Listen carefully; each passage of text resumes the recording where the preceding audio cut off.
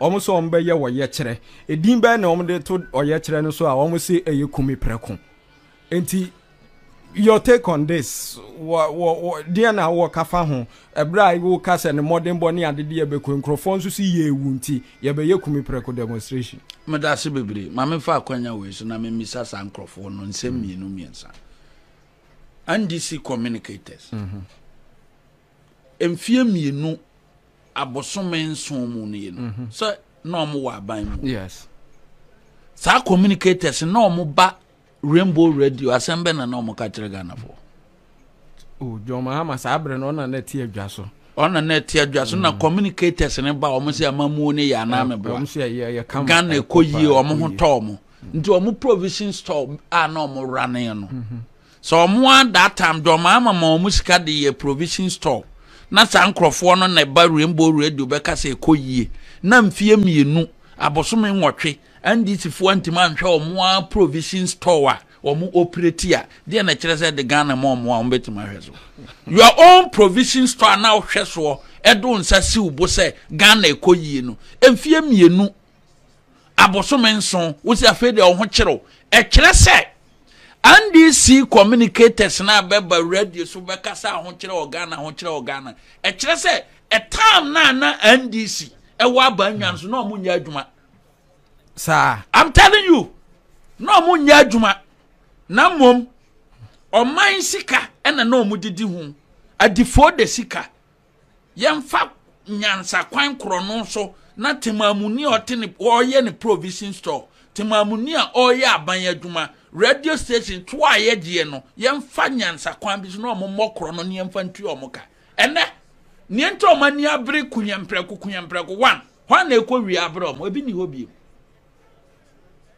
hwan ena ekodua nnua wankwa nkodua ne ye disika na ma no no watibi e de ama anditifo no ma didi no mu na edefend because ne obia no okoma agambire contract biem no wa fa 320 billion o series no wa free NDC communicators nyina say go and defend RG sika no enti sa sika na no munya no obi afa Ghana sika no wa free NDC for say bra mo magi we nhihye mo ho no makọ radio so nya NDC for na defend wayomi nya NDC for na defend agambire nua asemba ye no so mo bibi mboa because mo didi me ye o mo se nua na NDC communicators ya o mo se ne wo mo ye demonstration na o mo full soldiers no enua ye duama na hye unim enne na na do baye ye dua over 3.5 million trees okay nationwide afforestation no unim se ehun ka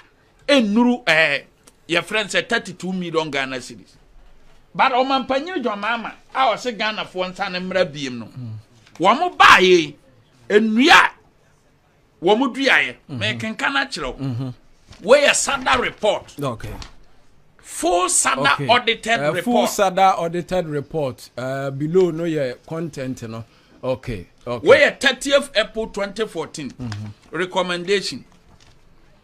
Also, we noted that even though management got approval from the Public Procurement Authority to single source afforestation project involving planting of 5,000 trees in the 5 region value 32,489,000 to ACI Construction Limited, and we have 5,000 for Mukodiano. Wow. A home born enya hwanwa papa osi Ghana fo mpia enkodi lies wo ento aba mani biem ya friend John Dramani Mahama ne pension nua 5,000 pe ofa Ghana fo sika de ma company ne bokosu ya tafre anopa chibom one no ne di chibom anopa company manager enua 5,000 pe Oman Ghana sika otama papa na ye na damfo no. Eye 320 billion O series. For Nuya 5,000. Nuya 5,000 pe. Na Dubai. Ye dua 3.5 million nationwide. Ye more ka 32 million Ghana cedis. Sa Nuya 5,000 no. 3.5 million na do adua no. Ya employ nipa 54,000 for station workers in Suahuamo. nipa 54,000 na bosomi bia na ye mo bia 400 Ghana. Bedru ba no so musika ne mai. Me no ka say process government checks in this ane man there. Me no ka say o matua up to April. Okay. Nti aban ne nya de. Obia. Nti aka me sa June. Aka me June. Okay. Obia. Ya man 320 billion. Amodua nua 5,000 pe. Wamfa nipa adwuma o. Eno obia wadua nua 3.5 million. Na one more 320 billion. Na wafa nipa 54,000 when is so the president. Wo na yesi say mfa to table when is so the president. Unze baby obi a gina ne said obebua no. Eno na kire wo say. Say NDC e wo opposition a omo behave say omo ye Jesus. Na mo omo ba aban mu a omo nua ne antichrist. Oh. Rainbow Radio. O patch so omo e pese ye demonstration ya NDC for. Almost a coalition for social justice. Yes. Unini party. One at here. NDC Deputy National Youth Organizer. Your friend Edem Agbana. Mewa. They no only go. More on the team coalition for social justice. Intianya NDC ku. Maybe so. Nancy be told you say boss o kan for so omo kan ho but omo so de krata ba bontin say omo nim ho. Omo an the issue say omo kan ho bi. Wo de no to a. Omo say economy ne nye. Yes. Sa NDC full soldiers omakwa ashaman omakwa agbogurosi omo na mo fra omo ne wa wo so ba demonstration ni bi no bisa ho se NDC 8 years no mo so omo economy ni ye wo sa full soldier na wo ba demonstration ade ne ama waduma anye because kwasi botwe report page 162 or see NDC party na nkasa Felix on betima employ or more food soldiers and then the branch executive yantima mo maduma anye. Enti so on be ka tro say wo mo kire o mo a mpanimfo na o mo be ka tro say bra demonstration no. On pese oba demonstration no say be ya o mo no on be service o mo yafu no. Ba nya wo food soldier na 8 years na wudi NDC achi no. Aduma ban na NDC di ama. NDC ama waduma anye. NDC want to NDC pens want to electricity. One year do man yet the embargo to tabo so ama ho ye den e kiro. Anda nanado danko AkuffoAddo. Say NDC ni benefit ye kura nanado danko AkuffoAddo the electricity reduction 6.5 no. When ya so mfa so. They say once out to me 11.1. And I'm still at there 6.5 benefit percent because 17.5 kura is 11% in aba. A chesa aka 6.5 for Ghana for benefiting. And this is so free so no mo de do me 78% increment. Remember what? Until you compare. And as 11% no, me can wo ha am what? Say the past 9 years when the tariff increment here low 11.17%. And the past 9 years when electricity wo matu ma ye den e wo fam kura enko soro adanse ye ni bibia ye den e wo ho me nko manim no me de ba kire wo okay when you wo fam e wo hakura over the history of electricity tariffs increases there June 2010 na Professor Mess and e Ghana man yeah increment ye ba ye 89%. That time no mo see ye two mu ache since early days of Kufuor ebi mada 89%. And yeba October 2013 na John Mahama na president. Omo so ahokire yo. Electricity ye tumu 78.90%. December 2015 electricity ye tumu 59.20%. And July 2019 11.7%. Into here Mfiem kununia when tariff increment ya ewo from mfiem kununia and another dampa. But economic indicators necessary. Inti ebia those days no kra obi betimi anya ebia 80% increment. Ba hwe indicators no economy ya papa economy ne ya fa aduma. Since of course 1992 our economy yeah you should be able to reduce your unemployment rate. Me say since 1992 aban bia ni wa waba Odin fie mienu aye recruitment cheche na Nana Addo danko AkuffoAddo. Since 1992, aban bia nuo. And me ma forestation 54,000. Yeah. Fa phone no nabo. What they are not to one no ma. A teacher for I know my real UCC, or my real Legon, or my real tech, or my education. Wouldn't say no motive. No motive, I know. Correct. And this year buying and Fabak. Nebidia since 2012, 2010. Nana Addo buy sa teacher for my education. Our motina fieno. Wouldn't say a form maduma. And no teaching and non-teaching staff mkwano a 45,000. Faka creator, what I make a no boko. Okay. 54,000 for forestation. 54,000. Teaching and non-teaching staff Ghana Education Service a 45,000. Since 92, a bad recruitment here. About what they are not to one no man. Last 2 weeks or so, letter by say necessary. Necessary, Menoka say, NDC 8 good years. Sika umedi ye bibi bia me de one dance ye be ma. Ene ma 4 years. NDC mfie nwotwe ombedi onam nurse for do am fai. Mfie nwotwe na no me na omo health committee member kwabna minta kando wo UTV.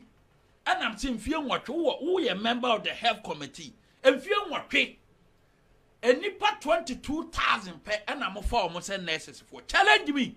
No si ho. Osiwa say ya decorating no. Eti me wie ya no. And I'm saying Nana Addo 2.5 years. 54,000 nurses and a form. But you almost so move. I want you to Ghana. Nana Domama economy ye. Domama economy ya. I don't know one fan nurses. Mammy, papa, I would if you taxi driver would tell Rainbow Radio. And some beside Domama, sa question is say. Or see no economy near day. Eh, papa, and I'm a boy. Eh, that nurses you have to feel from 2012. 2011 to 2016, Domama form just a woo for beer to my ya. And a panini bia over for be all for beer to my ya, be also happening ye do the end of day. And ye, that is why I say, I'm people for one time by Biotana. Because Nana Addo do 4 beer to my ya. Menoka say 54,000 Adam. Say, see, Menoka say, Nano do other letter nearby. Public and private nurses almost what in a fear. Wamoni yo mo call universities kwa ye. Sa program ne o mo call private nurses no. Ye hwe animu se 45,000 aduma manu call mrase bedwam eko briefu wo mo. 45,000 wo de plus 54,000 nurses ever man say. Sanebo. Ye di kana for 54,000 nurses. Ye 45,000 so letter na ba private and public nurses ye be form. E ho nko anu. So what you say? Yabaye, o fa napko 100,000. Se sankofo we nyina agufia, nka ofise kade ne beba. And these are the people under Domama no mutifie. One, mose mu koye ye wo demonstration. Maame papa eni nua ba bia wo bia wo tie Rainbow Radio. Domama say economy ni nye enti Ghana fo mpie meye demonstration. Ana ye bi so mo say ukita good economy eye da uko IMF ekwaje bosia na conditions ni bi ni say emfatima amufu aduma simple question do ma mantimi nya no yeah, policy credibility na odi ashem ukita the first issue here ne say so ukita good economy uko IMF ana IMF uko for what Okoje futuo okoje kwa abefa so amanage wonioma wonioma asai usika wadi abro so kwa abefa so woni moro so and conditions sika no wadi abro so achenti I say bia wo bobra wa bro besia nti uko hu pani no pani so okay the next 3 years men to atade foforo bio men to shoe emfa obi adwuma see you betimi like you to that mo ana wakọ akọji aba na economy ni ya ka okọji afutuo economy ni ya ukokwaje bosia ma e ka kiro se mfie miense di animu je mfa nipa adwuma mbacho economy ya wo yesa that is the difference Nana Addo economy na NDC fo so mo kwa akoye hu demonstration ye call IMF and for the history in this country no time bia aban bi be ko IMF ye enie ba be firi mu ko NDC de ko IMF 1998 de enie be firi mu so kaya ana ye economy ni yie wo ba na o Kufuor de ko HIPC say HIPC de ye ba ye no bi anim for a fact say esese ye ko because na oman no apro atete aye dey apansam and NDC for no ba ye no HIPC benefit no omugusu ye dey agye afifi ko te na nkasa ko confirm ye economy aye kan ho asemu yi NDC for say road contractors mama na kan ye say na do so obetua contractors kan tu oba ontua na meboa ayampa see about contractors aye do o ka tuturo road contractors no e chen otwe ho nwi. Now this is a document from a former finance minister where Institute of Physical Studies. Is Ghana in a debt trap? Correct. Institute of Physical Studies. Former finance minister Atamese Pensho. Where January 2018 or this idea by. Or say between 2012 and the end of 2016, not just a drama 4 years. Between 2012 and the end of leading to 2016, drama sika onun kwari tafriye, every tafriye no, 87.5 billion Ghana cedis in 9. According to this report. Where NDC ni na ekaso nya abronye na ekasa. No, where Institute for Physical Studies. Oh, sir, you could find something, but expert were holding me. Money pan identity once them near can why. Anameboa. Or at the fact or ye expert no. Yen sanin chile ekua o belong to a man you ko belong to o man Ghana. And I mean the ABA do for NDC, but the Institute for Physical Studies does not Institute for Physical Studies. NDC NDC ni sana me meka sa eno so gitum sa so NDC me gitum so NDC ni and say NDC ni kuo na ekasai a omo na atena se round table discussion and omo say mama mfie 9 87.5 billion Ghana cedis and ono kwa retafre. Now this is the question, say mama mfie 9 not say what marry 87.5 billion Ghana cedis here. Ye misan sa na one for size can ntua contractors ka. E kire se onwene Ghana fo ho. E kire se onwene contractors ho. Se sika we atima ba ho. Ama wa former finance minister abeti otodia. E ye da road contractors want to omoka. No, your project for or your circle, you know, or your Ridge Hospital, Ridge Hospital Terminal 3. Ridge Hospital. Uko Ministry of Health contractor yuntianka. This government, man, I'm catching up. And University of Ghana, and you know, say University of Ghana, and University na loan, and I buy no servo as a guarantee. Of course, say University na nkasa ntimi mfa ne tumi nkɔgye. Sa tie entinenye omodia J a guarantee letter from government of Ghana. And University of Ghana na ye na de, and on no kwa oba ye mfie na wanya bibia mfa nkyere nti, and odini bata ho. So wa mobra eso do hu body abobra na usuan sanatie enti bra wa momfie 9 no e na ode no hu kobo University of Ghana Medical School no omuni hospital bi o musi wo kroma omo hospital bi abo na menche the source of funding na menche year start e wo kroma enti mfie 9 87.5 billion Ghana cedis 1 na do danko AkuffoAddo buy. Now the 3 northern region feeding grass out to say schools in your mukurusu. Cost, tutum. Correct. Issue statements. Say feeding grant. Say usuadia and to go what to usuadia. Only need dia grona omre. Eba ne say ne yantua ka feeding grant. Feeding grant nanko. Nti say nipa no wo to aba beto ama. Because omba omotie atua wie no kran san na ye ka kire so anya hwe omonko na. Mo ama ayi headmaster for no cry say wo busi wo babi ana wo nua bi na okọ school wo atifidu wo babi am friase ma ne gare na ye den na do bae 220 enche duru babi na nkra no ho ne dawadawa no ma no pants na ba ko school awura class na do bae feeding grant ka a obeto ye 220 million Ghana cedis. Watua amatise akora bia okọ the three northern region bia and feeding grant no ekọ ebino no. Nanado baye school feeding ankasa ye nationwide no eka na da ye 300 million Ghana cedis. Nanado akle ama caterers no enwa tomo a wo mu ye adwuma. Ade na sa schedule ama amfa bia ntua. A teacher for so kaya. A teacher for a radio kuruma. Am I John Mama for my country? To 3 months. When they have worked for be 1 year, be 2 years. Be a drum fear me and sa and no fadi. Bible say and found my country any. Or powerful. Until have some with my country come and edit you say.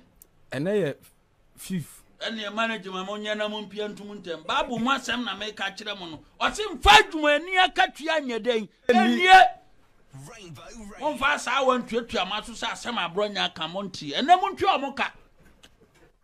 Pay them. Babu same fault when near Catriania day. And yet, until Obia Quatradio Yan and Chillen fear me and son.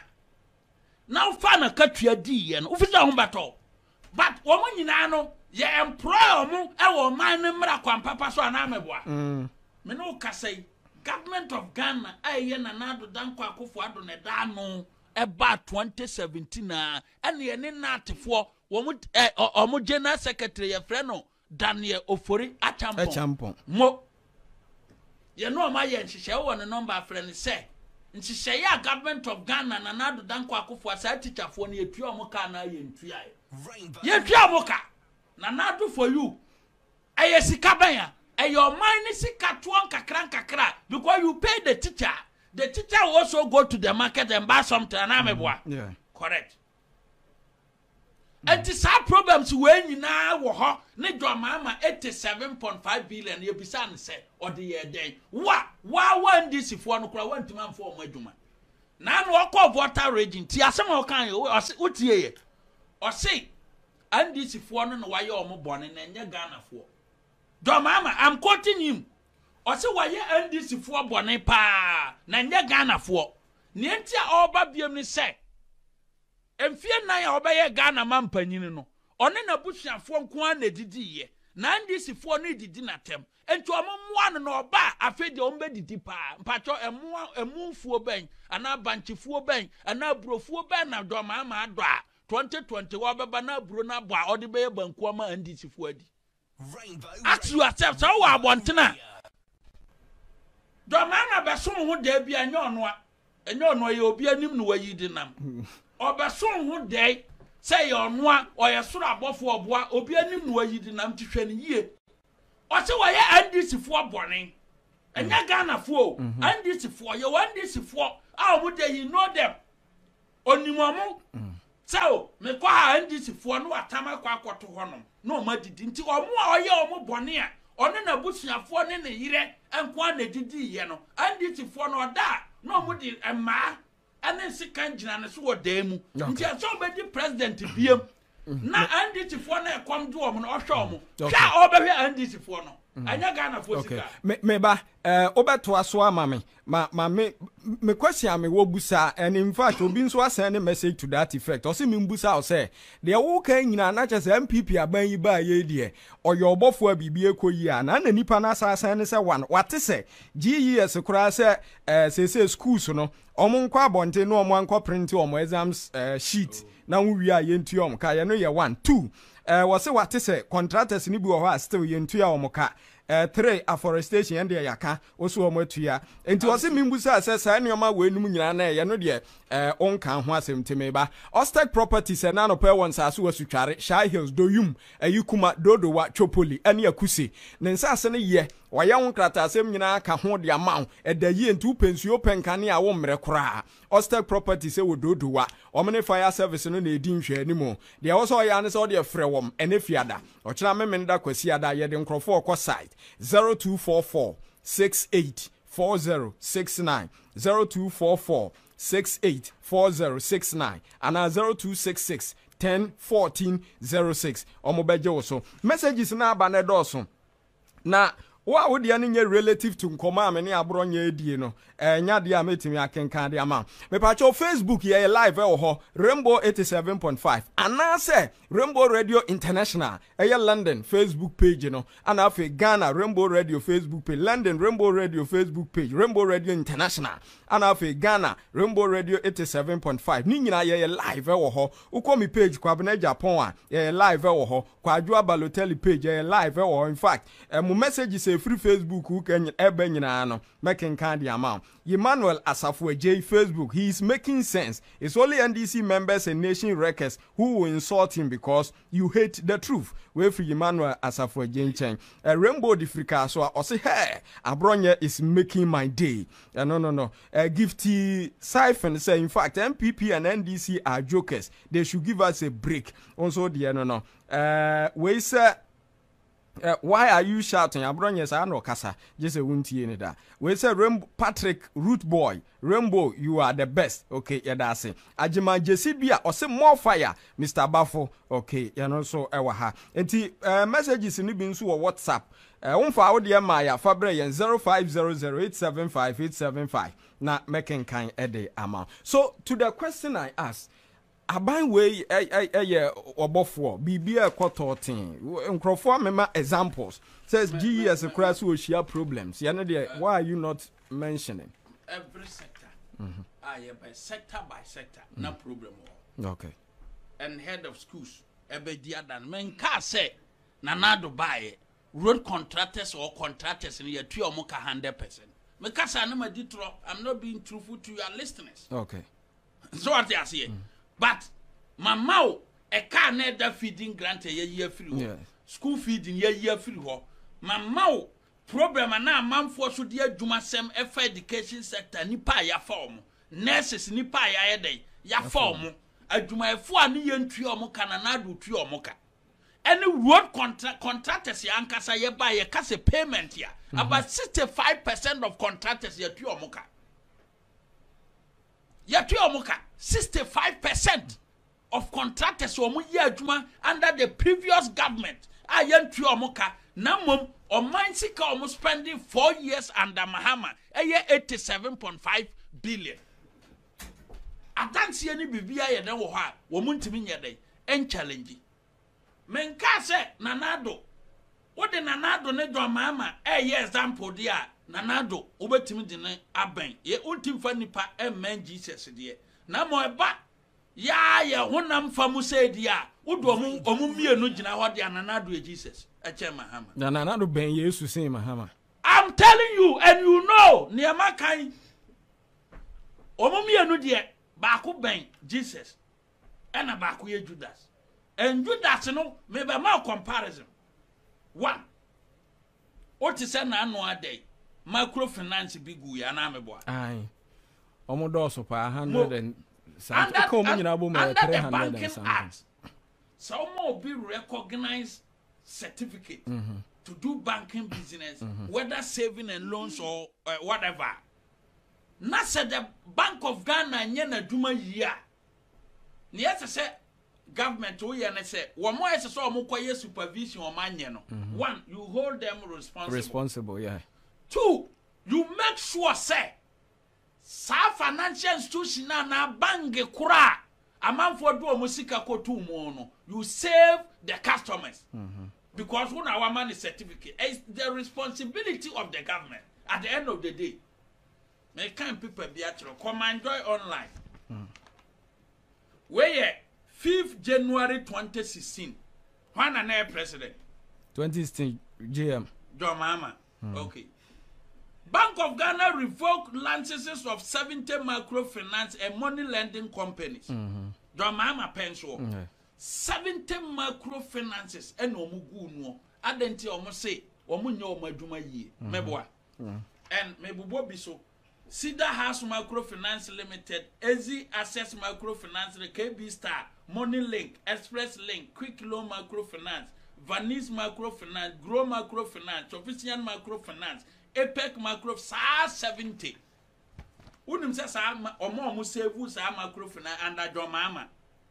Even though Bank of Ghana budgeted for the money, no, government of Ghana by then John Mahama ene dano no sa microfinance for we sika nyina ofai anda na Nana Danko AkuffoAddo say na no ti figure na Bank of Ghana de betu dwa 900 million Ghana cedis ana manfo ayeden aba abaje meboa microfinance nko anda na Nana Danko AkuffoAddo no anda na Nana Danko AkuffoAddo hwe banks ya ehwo asem e ba yi hwanua ene ko UT ekoje bosin atese asem no wo court nyama amanua UT case na wo court no $538 million ana ba AkuffoAddo na bank asem ade abamu ya mede nkrofo still mu ye dede nyina se asi bia din sika BOG ka se be prosecutor even finance minister e can say me wo parliament still me no ka say sika die banking fraud ani mienu ne de banking fraud